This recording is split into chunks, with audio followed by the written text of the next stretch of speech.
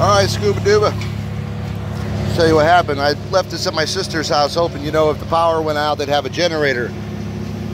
Well, my sister being such a fucking idiot, she didn't maintain anything around the house, and this thing got oxidized really bad inside this petcock.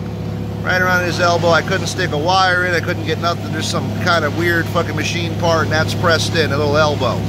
I'm replacing the fuel line because it's all fucking hard. I could probably shatter that thing.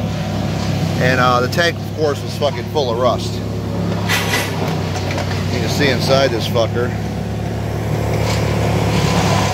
No rust, just pits. You like that? All the rust is there and in the fucking woods.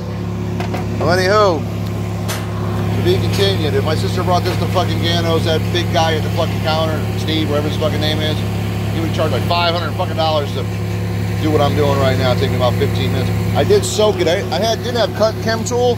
I used goof off.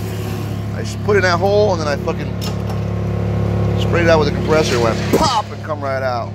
So any fucking who, I did have to take that to the house to air it up and bring it over here. But this is gonna stop that. I can air up anything anywhere.